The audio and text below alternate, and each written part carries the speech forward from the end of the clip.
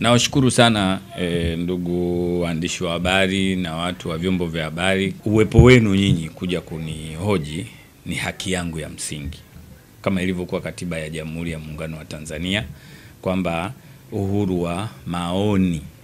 Yaani ukiangalia katika kifungu cha 30 ambao ni sura ya 4 katika sehemu ya kwanza ya katiba ya Jamhuri ya Muungano wa Tanzania, utaona tunayo haki sasa ya kutoa maoni yetu.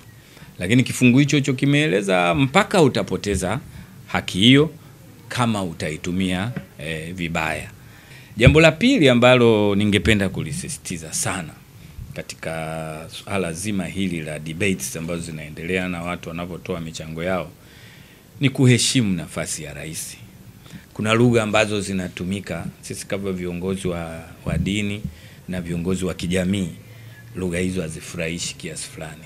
Zinakuwa ni lugha ambazo ni za kubeza, ambazo hata kama unamkosoa mwanao au mdogo wako au mzazi wako, inabidi uwe na stara ya ukosoaji.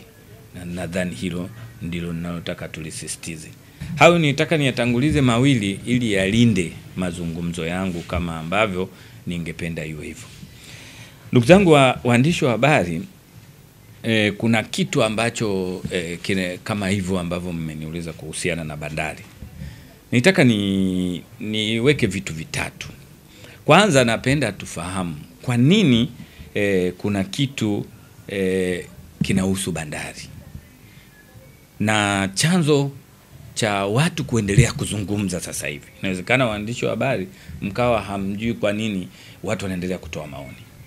Baada ya hili jambo kuingia, na nafikiri rais amefanya kitu ambacho ni tofauti na ambacho tumezoea. Makubaliano haya ambao wanaita mkataba, wengine wanaita makubaliano, yamesambaa. Sio kwamba yamevuja. Vipo vitu vingi haviwezi kuvuja kama serikali imepanga kutovivujisha. Lakini hili limetumwa makusudi ili watu waelewe kinachoendelea katika nchi. Hili sio jambo la kawaida. Mtu asije akafikiri jambo la kawaida tu.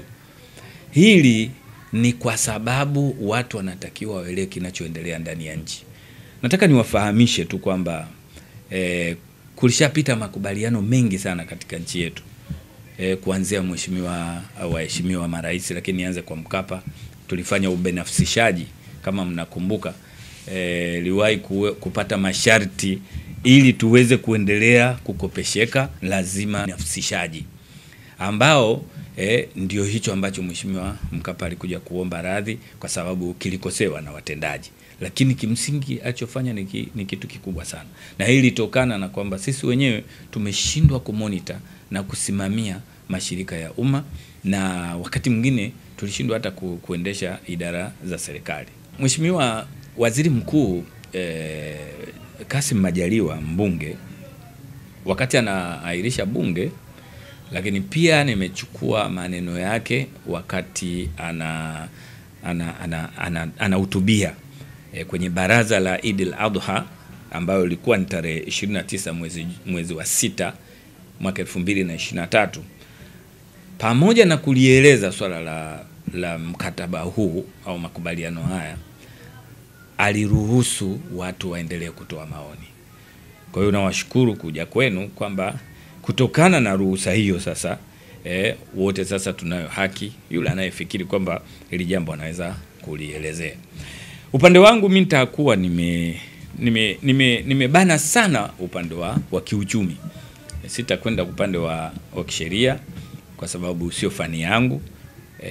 Mimi nina fani kidogo hata kama sio kubwa katika uchumi wa diplomasia na mahusiano ya kimataifa. Kwanza kilichofanya mpaka sasa hivi tunafanya hiki tunachokifanya au serikali ambacho imekifanya ni kutokana na uwekezaji. Kama mnakumbuka, rais aliyepita Magufuli na rais aliyoko sasa walikuwa na kazania sana kuhakikisha wanafungua milango ya uwekezaji. Na Rais Samia amezunguka katika mataifa mbalimbali ya kuwepo mataifa ya jirani kwa misingi ya kufungua milango ya uwekezaji. Kwa sababu kimataifa hakuna mtu yoyote duniani au nchi yoyote duniani inaweza kujiendesha yenyewe bila kutegemea mataifa mengine. Hata nchi hiyo iwe tajiri. Marekani China pamoja na nchi kama za Japani ni nchi ambazo zimeendelea kiuchumi, lakini bado zinategemea nchi zingine zenyewe. Inawezekana inaitegemea China, inaitegemea Marekani, lakini inategemea Afrika. Marekani inategemea China, lakini inaitegemea Japani. Hivyo hakuna njia yoyote ya kuishi nchi peke yake kwamba inaweza ikaishi bila nchi nyingine, kwa maana ya uhusiano ambao ni wa kibiashara. Kwa hiyo kitu cha kwanza ambacho walikuwa wakifanya viongozi wetu ni kufungua milango ya kiuchumi. Na la pili ni kuweka mazingira ya uchumi wenyewe, kwa sababu huwezi kufungua milango ya uchumi bila kuweka mazingira mazuri ya kiuchumi, ambayo sasa hili ndio linaloonekana kwenye makubaliano haya ambayo yamekuwa yakijadiliwa mara kwa mara. Lakini pia ni kualika mataifa mbalimbali. Mataifa mbalimbali yaje yafanye uwekezaji. Na hiki amekifanya hata wakati wa awamu ya 4 kama sikosei. Marekani walikuja hapa wakaingia makubaliano ya mikataba sijui zaidi ya ngapi. Alikuja China hapa, marais walifululiza, akaja rais wa China kwa mara ya kwanza, akaja baada ya muda mrefu, kukawekwa makubaliano. Lakini wamekuja Waturuki, wamekuja watu wa Morocco. Tena Morocco ushahidi wenyewe hayo waliokubaliana, mpaka Morocco amejenga msikiti na amejenga ofisi, na hivi sasa inatumika na uhusiano bado unaendelea ambao aliufanya mheshimiwa hayati Magufuli. Kwa hiyo hivi ni vitu ambavyo vipo kitaifa na kimataifa. Hakuna namna ya kuvikwepa. Hili ni la kwanza ambalo naliona kama ni uwekezaji. Jambo la pili ndio hilo sasa ambalo ni makubaliano. Unajua sehemu ya makubaliano kati ya DP World pamoja na mamlaka ya bandari Tanzania, haya ni makubaliano ambayo yanagawanyika sehemu mbili. Hapa ndipo tunapopata tatizo hili la swala la makubaliano. Ndipo tunapo ambapo mimi ninapaona kwamba ndipo panapo tutatiza. Kuna makubaliano kati ya nchi na nchi. Ukiangalia makubaliano ambayo yamewekwa na mwaka 1961 ya Vienna, Austria, ambako inataka makubaliano hayo ni ya kila nchi iliyo huru ambayo inataka kufanya biashara na nchi nyingine. Maana yake ni kwamba lazima kuwepo na makubaliano ambayo yatalinda maslahi ya nchi na nchi. Kwa hiyo wewe nchi fulani unatakiwa useme mambo gani ambayo unatakiwa yafuatwe wakati mtakapokuwa mnafanya biashara hiyo mtakayokubaliana, na nchi nyingine iseme hivyo hivyo. Mkishafikia mahali mkayaunganisha, mnasema haya sasa ndio tuliyokubaliana. Mnapokubaliana hayo sasa ndio mnakuja kufanya biashara ya kile kitu kimoja kimoja. Hiyo ndio inaitwa agreement. Na ndio maana utakuta hapa kati ya Tanzania na Emirates kuna kitu kimeitwa intergovernmental agreement between United Republic of Tanzania and the Emirates of Dubai. Yani ni nchi na nchi. Haya ni makubaliano kabla ya mikataba ya kazi. Mheshimiwa Waziri Mkuu alitoa mfano wakati wa baraza la hili. Akasema sisi tunataka kufanya biashara ya ndege, usafirishaji wa anga kati ya Nigeria na Tanzania. Mpaka sasa hivi hatujafanya hivyo kwa sababu bado hatujafanya makubaliano ya biashara ya anga kati ya Nigeria na sisi. Wakati sisi tunawafanya biashara wengi wa Nigeria ambao wanafanya kazi biashara, makubaliano hayo tunayo. Lakini hatuna makubaliano ya usafirishaji wa anga. Kasema mbele ya balozi wa Nigeria akiwepo pale. Na mimi nilikuwepo pale msikitini. Kwa maana kwamba kinachotangulia ni kati ya nchi na nchi. That is the international. Unajua hii biashara imegawanyika sehemu 3. Sehemu katika biashara ya kimataifa. Kuna sehemu ambapo nchi na nchi wanafanya biashara, lakini kuna sehemu nchi na mtu binafsi wanafanya biashara, lakini pia kuna nchi na mtu binafsi na mtu binafsi. Kwa hiyo wakati nafanya mtu binafsi na mtu binafsi, hilo serikali hailiingilii, isipokuwa mnafuata taratibu zile za kisheria, huyo anafuata sheria zake na huyo anafuata sheria zake. Lakini napofika pahala nchi na nchi wanataka wafanye makubaliano ya kufanya biashara, maana yake nchi ile na nchi nyingine mkae pamoja, mjadiliane, muonyeshane mambo yenu, mapungufu yenu, na yale ambayo mnafikiri hayataenda vizuri ikiwa hayatafuatwa, na yale ambayo yatakwenda vizuri ikiwa yatafuatwa. Mkishakubaliana hivyo sasa, ndipo mnaingia kufanya biashara. Mfano wake ndio huo ambao ni wa bandari.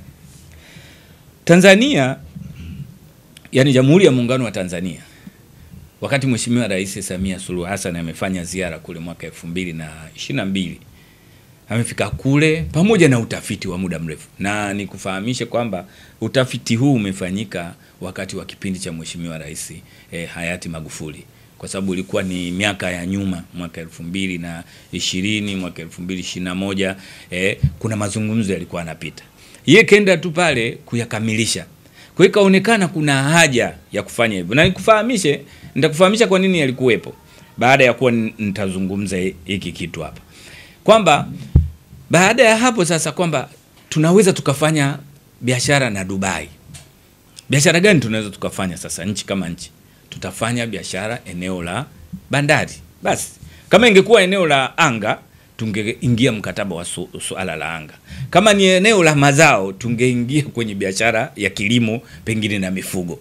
Kama ingekuwa ni eneo la kuuziana dhahabu nini, wizara husika ingehusika. Lakini hili ni wizara inayohusika ni kuhusiana na suala la bandari. Tena imeeleza kwamba ni ports, yani ni zile bandari za maziwa na bahari, kwamba hapo ndipo tutakapofanya biashara. Sasa baada ya hapo sasa kitakachofanyika ni kwamba baada ya makubaliano haya sasa watakaa mezani. Sasa tunataka mchukue sehemu hii, mfanye hivi, sijui kushusha itakuwaje, itakuwa vipi, itakuwaje. Hicho ni kitu kingine ambacho kihusiani tena na serikali, itakuwa inahusiana sasa na watu wale wanaoitwa TPA, ambao wao wataingia mkataba sasa juu ya kitu kimoja baada ya kingine. Viwe vitu vitano, viwe vitu 7, viwe nini. Hivyo vyote vitakuwa ni wakati huo. Kwa nini sasa DP World imekuja? Kwa nini? Imekuja kwa sababu mbili. Zipo sababu 5, lakini kwa sababu ya muda, ndugu zangu waandishi wa habari, mimi nitaeleza 2 tu. Moja ni taarifa ya CAG. Tena CAG haianzi kwa hapa, inaanzia kwa Profesa Asad. Na taarifa ya CAG wa sasa, sina haja ya kuirudia, mtaenda kuangalia, nyinyi ni watafiti, najua nyinyi mnajua kuyatafuta mambo. Unaona, mtakwenda kuangalia ni jinsi gani huyu mkaguzi mkuu wa hesabu za serikali alizungumza nini kuhusiana na masuala ya uendeshaji wa bandari hizi zetu. Lakini ameeleza upande wa anga, masuala ya ndege ATCL, ameeleza masuala ya mazao, ameeleza masuala ya fedha za serikali, ameeleza mikopo, ameeleza mabenki, vitu vingi alivyovikosoa, na mnajua yule ana kinga ya kukosoa bila kupingwa. Kwa vitu vyote alivyovieleza, na watu wamejadili kule mpaka wengine wakataka kufukuzana kule bungeni. Mnafahamu, hatuna haja ya kuambizana hapa. Nyinyi yote mnafahamu. Nasema tu niwakumbushe kwamba hili ni baada ya serikali kugundua kwamba kila wakati tunalalamikiwa kuhusiana na swala la bandari. Hebu tutafute njia muhimu au njia mbadala ya kulisaidia hili na kuondoa hizi kelele. Wamefanya hivyo, sio Rais Samia, ni pamoja na yule aliyemtangulia. Si ajabu ukakuta na yule aliyemtanguliwa na yule, kwa sababu mazingira yote yanaeleweka katika uwezi wewe kujua vitu vya ndani vilivyokuwa vinakwenda wanashughulikiaje. Hiyo ilikuwa ni sababu ya kwanza ambayo mimi nitaizungumza. Sababu ya pili ambayo naizungumza ni kuhusiana na kampuni iliyopo ya TIX. Nimemsikiliza kwa makini sana Mheshimiwa Waziri Mkuu wakati wa baraza la Eid al-Adha tarehe 29 Juni 2023. Ameeleza wazi kwamba TIX imemaliza muda wake, na kwa uhuru wa kiserikali ilionao wanayo haki ya kutafuta mwekezaji mwingine. Sasa unakuta kuna watu wanalalamika, wanasema tunatakiwa tuendeshe wenyewe kivipi? Kwa sababu hata serikali hata miaka 23 iliyopita hii serikali ilikuwa inaendesha kampuni nyingine, na wao wanafanya kusimamia vitu ambavyo ni vya msingi. Kwa hiyo walichokifanya sasa ni kutafuta mwekezaji mwingine atakayeweza kuleta teknolojia ya kuendesha bandari kisasa. Naomba tufahamu, pamoja na kwamba yako mengine ambayo tunaweza tukaa tunayafahamu, lakini kuna mengine yamefichama ambayo ni vizuri tukawekeana vizuri. Najua nyinyi waandishi wa habari mnaweza mkaa mnajua zaidi kuliko sisi. Tunafanya kudokeza tu. Na wote wanaonitazama nadhani na wenyewe wanafahamu zaidi kuliko hili. Unajua mtu anapokuambia kwamba bandari itasimamiwa na DP World, unazungumza world kweli, unazungumza dunia kweli. Uzungumzi masuala ya bandari ya Kasanga huko na Bukoba Victoria huko sijui Kemondo. Unazungumzia kitu kikubwa ambacho wao wanaendesha katika nchi za Ulaya, wanaendesha Dubai yenyewe. Sasa hivi ni tajiri duniani na ni nchi inayojiendesha. Yaani watu wako kisasa. Yaani vitu vinaendeshwa kisasa. Sasa hivi kwa hiyo baadhi ya watu ambao mnasema hiki kitu sio sahihi. Kwa hiyo mnataka tufanyeje sasa? Yaani tukae hivyo hivyo eti kwa sababu ni Watanzania, tukae na madini tumeyakalia bila hata kuyachimba. Ndio maana yake. Nchi inachukuliwa, sijui itafanyaje. Katiba ya Jamhuri ya Muungano wa Tanzania imeshaeleza wazi kwamba hii ardhi haiwezi kuuzwa wala kufanya nini. Ni katiba. Sasa hii atakuja kukaa vipi? Eti muda mrefu. Makubaliano haya sio swala la muda mrefu. Mkataba wenyewe bado, haya ni makubaliano ya nchi na nchi. Mkataba wakati wanataka kuanza shughuli ndipo watakapoanza kufanya shughuli. Sasa wewe utakuwa unashusha makontena hapa kwa muda wa miaka 7. Tunaweka muda wa miaka 7. Miaka 15 tunaweka miaka 15. Miaka 50 tunaweka miaka 50. Lakini kitakachokuwa kinajadiliwa na kukubalika ni kwamba tayari kati ya nchi na nchi wameshaweka utaratibu uliokuwa mzuri. Kwa hiyo biashara yoyote inayofanywa kati ya nchi na nchi lazima muingie makubaliano. Nini faida yake sasa? Faida utaona jinsi nimemsikiza waziri wa ujenzi alivyokuwa akielezea juu ya uendeshaji wa shughuli hizi. Yaani kuna baadhi ya meli zinakaa karibu siku 7, kwa siku 3, 5, 6 mpaka 7. Kuna watu hawafahamu kwamba meli kupaki pale kutwa, yani kutwa masaa 24 ni dola 25,000. Maana yake kinachokuja kutokea pale kama itakaa siku 5 au wiki, kinachokuja kutokea matokeo yale wewe huyajui. Ndio maana utakuta bidhaa zinazopita Dar es Salaam au sisi wa Tanzania unakwenda kushangaa. Mbona naagiza gari kwenye mtandao, gari inaonyesha dola 2,500, 2,300, lakini mpaka ulifikishe hapa itabidi ulipe dola 7,000 mpaka 9,000. Gharama ni kwa sababu ya mambo kama hayo. Gharama, kuna storage. Kuna vitu ambavyo havijakaa sawa. Bandari kavu zimekuwa chache, zinajaa. Ushughulikaji wa pale umekuwa mdogo. Katika mazingira kama hayo na dunia ilivyo sasa, unaendeleaje? Wakati tayari unaona kuna mtu hapa mshindani anaweza kuendesha kitu mpaka wewe mwenyewe ukapata faida unayoitaka, lakini ukaharakisha, ukaongeza soko, ukaongeza customers, kwa sababu nchi zinazopitia hapa bandari ya Dar es Salaam ikiwa imeboreshwa vizuri, manake mimi najua itaanza kama pilot area kwa Dar es Salaam, itaanza hivyo. Nchi zitakazoongezeka kupitisha bidhaa zao, meli kupaki pale na kupakua zitaongezeka, inawezekana mara 2 ya zile zilizokuwepo. Kumbuka hiyo ni income, kumbuka hiyo ni excess, kumbuka hiyo ni kitu ambacho kinasaidia kuiweka Tanzania katika uchumi wa dunia na kupanda daraja kiuchumi. Kuna ibara inazungumzwa sana, ibara namba 23(1) Hii inazungumzia duration and termination, yani muda wa memorandum. Kwanza ujue kwamba hii imeitwa memorandum of understanding, imeitwa agreement, kwa sababu ninachojua makubaliano, sio kila makubaliano ni mkataba. Sheria inasema hivyo, sio kila makubaliano ni mkataba, ingawa kila mkataba ni makubaliano. Sasa haya ni makubaliano, ni MOU. kitu cha MOU huwezi kukiita ni contract hata kama kwa sababu na MOU inasainiwa, hata agreement zinasainiwa, lakini hakiwezi kuingia kwenye hadhi ya mkataba. Ndio maana huu tunavyoita mkataba juu ya hiki kinachozungumzwa kwamba ni kati ya nchi na nchi, ni mkataba au makubaliano ambayo sasa yataruhusu mikataba yenyewe sasa kusainiwa. Hilo ndilo linaloangaliwa. Na ndio maana sasa ikiwa hakuna mkataba utakaoingia, labda watu wote hawa wasishiriki katika hizi project, hii miradi yote isiwepo, yani ibaki hii memorandum ambayo tunaiona, ambayo tunaipigania, tunayozungumzia, ndio imekuwa debates. Kusipotokea project yote kusainiwa, maana yake hiki kitakufa chenyewe. Kwa sababu kinachoangaliwa hapa sio hiki. Kinachoangaliwa ni kile kijacho, kwamba tutakapoanza kusaini mkataba mmoja baada ya mwingine, project and project, project and project, ndio itakuwa sasa hii itakuwa inalindwa na huyu. Kifungu namba 23 wanasema 1 mpaka 4 kinaeleza muda wa mkataba, kwamba haielezi muda na uweze kuvunja, uweze kufanya. Unajua kuna kitu kimoja hapa nikieleze kwa ujumla, kwa sababu hiki nadhani watu wengi wameshaelezea, na mimi niongezee tu.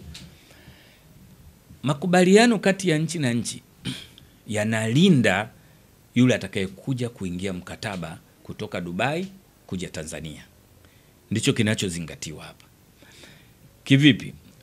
Wanasema kwamba hauwezi kuvunja haya makubaliano ikiwa hata nchi na nchi wamegombana kidiplomasia, wamegombana, labda wameingia tofauti katika vyovyote itakavyokuwa, hawana maelewano mazuri. Kwa hiyo hili halitavunjika. Ndiyo, kwa sababu gani? Mtu anayekuja kuingia mkataba pale, kuingia bandari pale, DP World, anapokuja kuingia mkataba pale, pengine anaingia mkataba wa miaka 50. Chukulie miaka 50, wenyewe serikali wanajua kwa maslahi watakao kubaliana wakae muda gani. Bila shaka sio maslahi tu, hata yeye mwenyewe DP World atataka kujua mtaji atakaoingiza anaweza kufanya biashara kwa muda gani ili arudishe ule mtaji alioingiza, kwa sababu atawekeza, kwa sababu ataweka mali nyingi, ataweka vifaa vingi, atainvest teknolojia, atainvest training, education na vitu mbalimbali, atasafirisha watu na vitu vingi kuja pale ambavyo ni vya kisasa zaidi. Kwa hivyo vyote vile huwezi kumwambia akae miaka 3, huwezi kumwambia akae miaka 10 kama umeshakubaliana. Lazima atakuwa na muda wa kutosha, uwepo muda wa kurejesha gharama zake, uwepo muda wa kuendelea kugawana na wewe faida, lakini uwepo muda wa yeye kutengeneza faida. Hawezi kuwa anakuja tu kama mjomba tu, shangazi anakuja kufanya biashara na Tanzania eti aondoke bila faida. Anatakiwa atoe mtaji pale, aendelee na biashara nyingine duniani. Sasa mmeshaingia miaka 50 tayari ya biashara hiyo na mmesha saini mkataba au kama hivi memorandum of understanding imeshakaa kwamba tunakulinda, alafu kaingia mkataba sasa wa miaka 50. Baada ya memorandum ameingia mkataba sasa. Anapoingia mkataba nasema miaka 50. Baada ya hapo sasa nchi na nchi, Dubai, tusiombee dua, Dubai na Tanzania wakaingia conflicts ambayo ni ya kidiplomasia, labda wakavunja mpaka ubalozi, wakawa hawaelewani tena. Kinachozungumzwa, makubaliano haya hayawezi kuathiri huo mkataba wa huyu aliyeingia miaka 50. Ndio kinachozungumzwa. Mkisema sasa hapa basi tumegombana na we DP World na hii miaka 50 achia hapa kwa sababu nchi na nchi wameshagombana, na nyinyi vunjeni mikataba, ana miaka 10 aondoke zake. Maana yake kidunia, hata ukiangalia mwaka 1960, mwaka 61 Vienna kule Austria, walichokubaliana ni hicho, ni kinga ya kulinda hadhi, ya kulinda kuweka mazingira ambayo foreigners au territory countries zisiathirike katika masuala ya mikataba. Na ukimwambia aondoke bado na miaka 40, yule ka invest capital, yule ka invest teknolojia, ka invest time, kafanya nini, alafu leo unamwambia aondoke tu hivi tu kwa sababu tu nyinyi mmegombana asubuhi, mmeanza kuchapana, alafu mnaambia basi no. Katika masuala ya kimataifa na biashara ya kimataifa ambao sasa wote tumekubaliana, ukiangalia World Trade Organization WTO, utaenda kuyakuta yote humo kwamba ni namna gani mnavyoweza kufanya, na hasa ukija kwenye macro macro ukiangalia katika macro agreement hizi, yani hii mikataba macro sasa sio micro, ambayo ni mikataba mikubwa, haya mambo utayakuta. Huwezi kukubali nchi iwe na yumba. Sasa ile migogoro mnayosikia ambayo mmesikia sijui DP World wana matatizo sehemu fulani, ndio walifanya vitu vya namna hii, kwamba wameshaingia mkataba alafu wanavunja mahusiano alafu wanataka kumtoa pale. Huwezi kumtoa kwa sababu ameinvest kibiashara, kiuchumi, haikubaliki. Hata wewe ingekuwa ni wewe, watu wagombanie mambo yao huko, alafu wewe sasa umeshaweka mtaji, basi iwe mtaji wako ufe, wewe ufe, basi uondoke. Sasa itakuwa ni maisha namna gani? Mimi nadhani kuna haja ya kuelewana, kwa sababu intergovernment agreement IGA ambayo ilikuwa ni kati ya United Republic of Tanzania na Emirates of Dubai iliingia economically. Yani wao wameingia moja kwa moja katika uchumi na social partnership. Yani ni masuala ya kiuchumi na mambo na uhusiano wa kijamii. Yani ni ushirika wa mambo ya kijamii. Kwa hiyo ndio maana likitokea jambo fulani tuulizane, likitokea jambo fulani tuelezane. Kwa hiyo haya ni makubaliano ambayo mimi pengine kwa kumalizia naweza kusema kwamba swala kama hili nadhani taifa sasa na Rais wa Jamhuri ya Muungano wa Tanzania pamoja na wasaidizi wake, kama hakuna tatizo jingine lililofichama, nadhani wanatakiwa waendelee mapema iwezekanavyo tuanze kazi. Kwa sababu kwa maelezo ya Waziri Mkuu aliyoyaeleza ni kwamba tayari TICS wameshamaliza muda wao na sasa tunatakiwa tuingie mkataba na watu wengine wa kuendesha bandari. Haya ni makubaliano yameshakubalika, rais ameyabariki pamoja na bunge limebariki. Kuna watu wengine wanasema bunge aliwezi kubariki vitu kama hivyo. Waenda kaangalia katiba ya Jamhuri kifungu cha 115 utakwenda mpaka 2 nadhani B. Inaeleza wazi kwamba bunge linaweza kujadili na mambo ya kijamii na mambo mbalimbali na yakapitishwa kwa manufaa ya umma. Unaona? Katiba ya Jamhuri ya Muungano wa Tanzania. Sasa sijui kwa nini watu wanajali. Pengine tuseme kuna kitu kingine labda kinachoendelea, sio hichi ambacho tunachokizungumzia. Lakini kama sio hicho, sidhani kama kuna tatizo jingine. Na mimi nadhani nimetoa mawazo yangu katika hilo. Nadhani tukubaliane tu. Hakuna kitu ambacho nimekiacha ambacho ninadhani vipo vitu vingi vya kueleza, vipo vitu vya kibiashara ambavyo ukiangalia katika mtiririko mzima vinatakiwa vifanyike. Katika nchi kama hii ambayo inayoendelea, Tanzania iko katika nchi zinazoendelea, sio nchi zilizoendelea. Ni katika nchi zinazoendelea. Tunahitaji tupate uwekezaji wa hali ya juu sana. Tunahitaji tubinafsishe vitu, kwa sababu sekta binafsi katika dunia ndizo zinazochati sekta binafsi. Kwa hiyo serikali kama serikali haiwezi kuendesha. Nyinyi wenyewe ni mashahidi. Mpaka sasa hivi hatuwezi kusema vitu vingine, lakini kuna mashirika mengine ambayo yanasimamiwa na serikali yanatatizika saizi kuendeshwa. Yanaendeshwa kwa hasara. Mnasikia wanapolalamika. CIG amezungumza. Yani wanadaiwa kiasi kwamba hata hatuelewi wanazipeleka wapi hizo pesa. Sasa leo umepata mtu anayeweza kutengeneza kitu kikaenda, alafu mkagawana faida. Leo unamuona hafai. Yani itakuwa ni mtu wa ajabu utakuwa wewe. Lakini vitu vingapi sisi hatuviendeshi? Vitu vingi ambavyo tunatakiwa tufanye hivyo. Kimsingi, kama tunaye mtu ambaye anaweza kuendesha bandari mzuri kutoka nje ya Tanzania au ndani ya Tanzania na serikali ikaridhika naye, lazima imchukue ili tuendeshe. La mwisho ambao nataka niwaeleze. Sisi baada ya kuwa tumefanya uchaguzi, tayari nchi tumeikabidhi kwenye uongozi na nchi yetu inaendeshwa kwa mujibu wa katiba. Kuna watu tumewaachia madaraka waendelee. Yani unajua kuna vitu ambavyo lazima tukubaliane navyo. Yani kuna watu wameshapewa mamlaka ya kuendesha nchi hii. Wao wanaendeshaje? Si kazi yetu ni kushauri. Tunachotakiwa ni kuwaamini, kwa sababu haiwezekani wale watu wote dunia nzima. Hivi bunge la Jamhuri ya Muungano wa Tanzania ambalo linapatikana kwa mujibu wa wananchi wote wale, wafike pale wote wao hawaelewi chochote. Yani nchi ni vizuri twende tukakodi watu waje tuendeshe hii nchi. Wote wale hawana kitu kabisa cha kujadili juu ya hili. Kimsingi inawezekana wewe ambaye unapingana nao ukawa kuna vitu hujavielewa. Inawezekana. Mimi sina tatizo na hilo. Lakini kimsingi haya ni mawazo yangu na kama yalivyokuwa mawazo yako.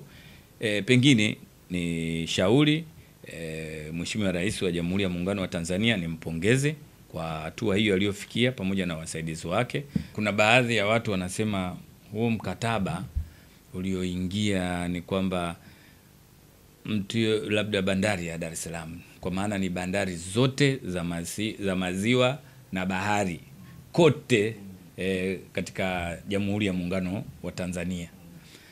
Kama nilivyosema toka mwanzo, haya ni makubaliano kati ya nchi na nchi katika sehemu ya bandari. Kwa hiyo Dubai sasa ni kazi yao kuona je wataweza kumudu katika maeneo hayo. Kitu cha kwanza wanaanza moja baada ya jingine. Wanaanza na bandari labda ya Tanzania, ya Dar es Salaam. Kinachozungumzwa kwamba mpaka apewe ruhusa haina maana ya ruhusa.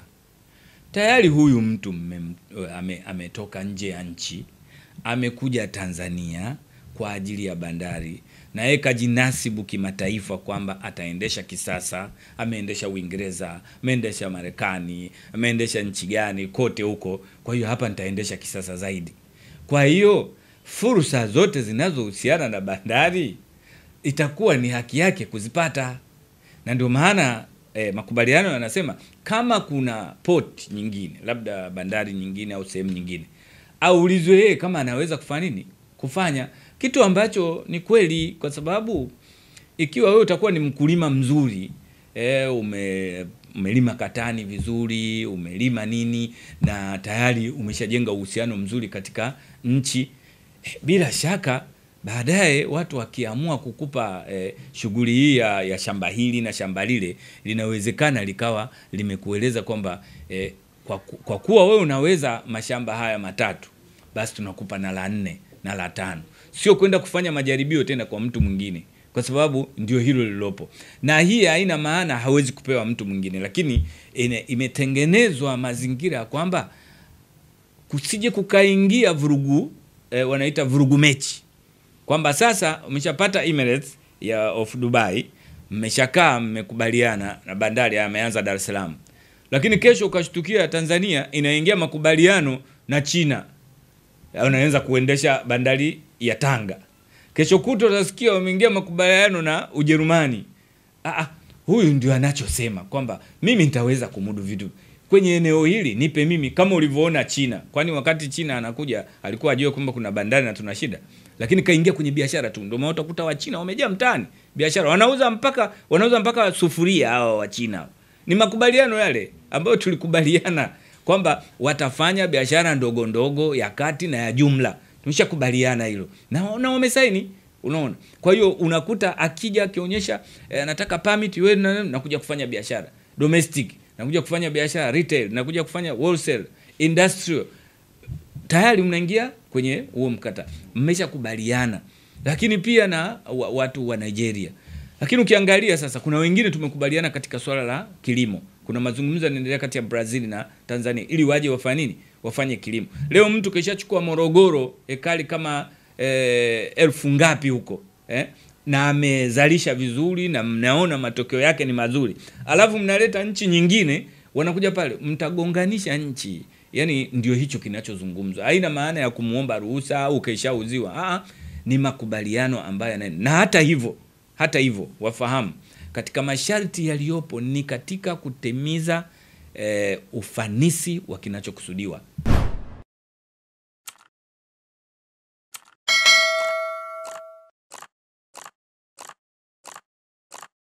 Unajua unapaswa kuwa wa kwanza kupata habari zote kiganjani mwako. Yote haya yanawezekana ukiwa na Manyunyu TV. Cha kufanya, ingia YouTube kisha andika Manyunyu TV, utaona neno subscribe. Bonyeza hapo, kisha bonyeza alama ya kengele, na hapo utakuwa wa kwanza kupata notification za habari kutoka pande zote. Manyunyu TV ni yako, tumeliamsha.